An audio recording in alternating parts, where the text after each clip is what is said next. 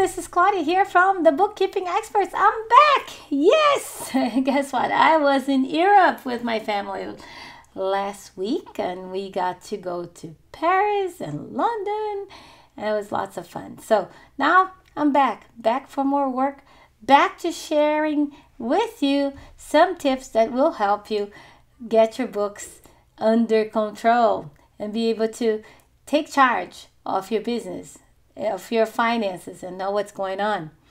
Today we are going to talk about, guess what, Square again.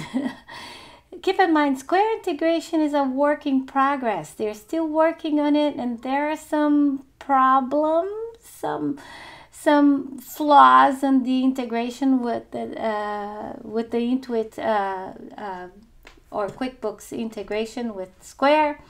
We're going to talk about one right now that is mixing credit card transactions with cash transactions.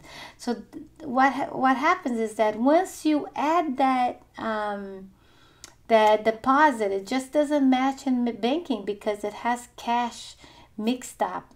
And the cash doesn't get deposited in the bank right away, right? Doesn't get deposited at the same time as the credit card transactions. So it creates a problem. So I'm going to teach you how to fix that and how to locate that problem as well. And without much further ado, here we go. So we're going to have a slideshow today.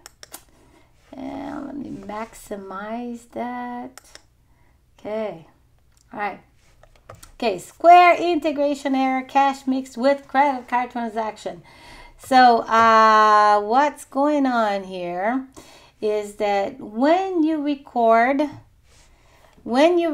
your cash transactions, when you record the credit card transactions are coming from Square, when you add that from app transaction, it will come as a credit card transaction. It's going to show, you're going to see on the app transaction, and it's going to match with what's going to be in the bank. It's going to say 07, 17, 15, and you're going to go in the bank and it's going to be the exact same amount.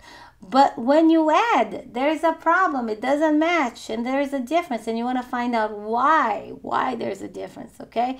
So to find out why, you should just click on the number, and this is what's going to happen. You're going to open up the transaction, and then you're going to find out the details about this transaction.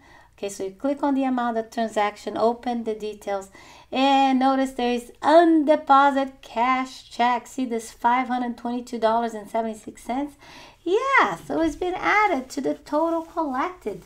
But that's not what we're going to have in the bank deposit, right? So that's creating a discrepancy of $522.76. Okay, so how do we fix that? So what you want to do right now is just to add this transaction anyway. So you're just going to click on the add transactions right here. So, but when you add, obviously it's not going to match.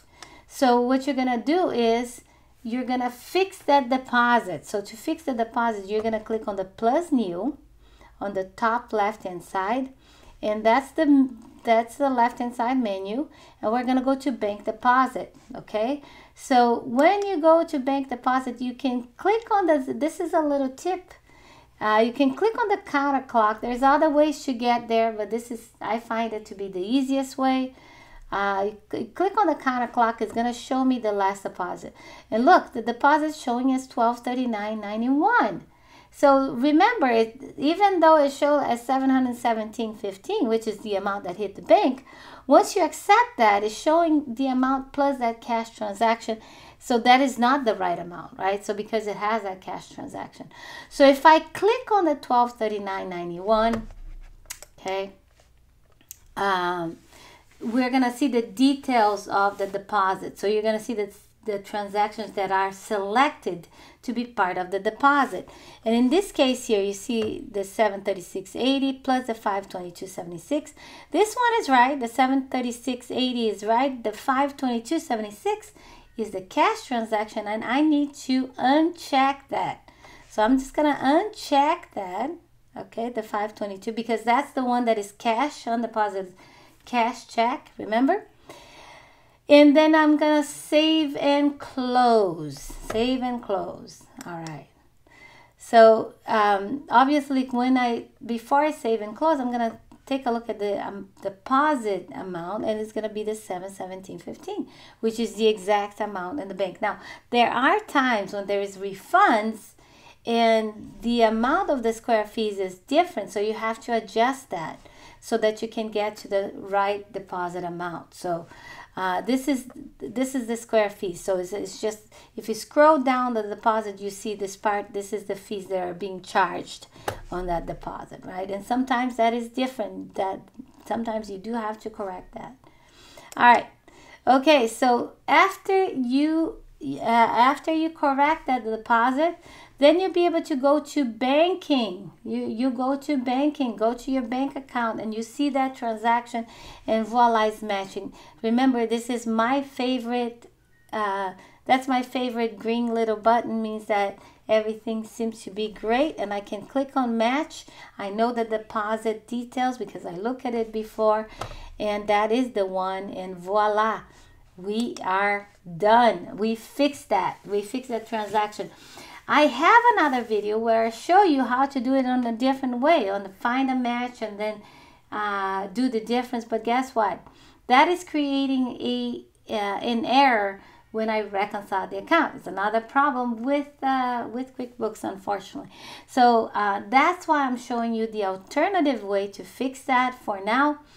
Eventually, we hope that they fix this integration so that the cash transactions will not come lumped with credit card transactions, right? So hey QuickBooks, that's QuickBooks engineers, software engineers. So that's the one thing that needs to be fixed. If you watch this video, that needs to be fixed. But until then, for you, user, bookkeeper, business owner, that's how we're dealing with it, so that we can reconcile the account at the end of the day, right?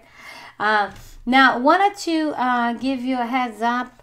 If you use third-party apps such as Uber Eats or Grubhub or whatever else third-party, when those transactions come into QuickBooks, it's not quite working well. So at this point, I do not recommend the integration with Square until they fix the little flaws in the integration, okay? There are workarounds, but it's not really exact. So there's different things you can do to record all the fees at the end of the month. You can do a journal entry to account for all the fees and the tips and so on and so forth. All right, well, I will get back here. Let me get back here. I'm back, okay? I hope this video was useful, and I really hope that it will save you some white hairs, right? Because I know this little flaw in the integration is giving some serious headaches and white hairs to a lot of people. So hopefully this was a way for you to work around and find a solution for the challenge. And we also hope that in the near future, this little integration will be, or this little flaw in the integration will be fixed. Thanks for watching. I'll be back next week with more. Maybe, yeah. And in the summertime, we're going to be throwing 2 videos a week, except there will be time when I do need some vacation, some time off, kind of like last week. Just some family time, vacation time, relaxing time, whatever you want to call. So can recover and get back for more. If you have any questions, please write down below. Share with us your question. If you want us to cover a certain subject in the future, also write down below. All right, so I'll be back next week. Hope to see you then. And if you like and you have not subscribed, hey, hit that subscribe button. I promise you, you're not going to regret that, because we're going to be bringing updated information, not just about Square integration, about just everything. Okay, we'll be talking about Shopify. I haven't talked too much about Shopify yet because Yeah, there are a few things to consider when you integrate with Shopify and QuickBooks. And the QuickBooks one, right? There's different integration tools, but the one from QuickBooks, it's a work in progress. It's getting better and better. But we'll talk about that on another video. And until next time, keep on smiling, and I'll see you later.